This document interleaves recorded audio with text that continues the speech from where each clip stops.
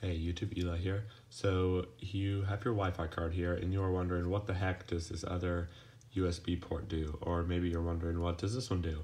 Well, the answer is that they're just two different types of USB so that you can use either of them that you want. So if you're using this USB, the answer is that this USB does absolutely nothing, and it's just an extra USB that you can use to plug anything in, like your mouse or your keyboard, etc., and it'll work.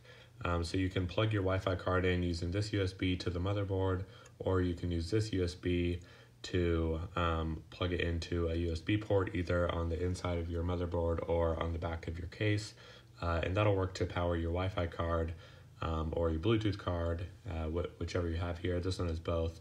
But yeah, so that if you see, this one says R USB, and that's black. It's USB 2.0, and this one says it says F underscore USB 1. So this one goes to your motherboard. It's got several pins. It looks like 9 pins in there. And yeah, so that's what they do. Thanks for watching.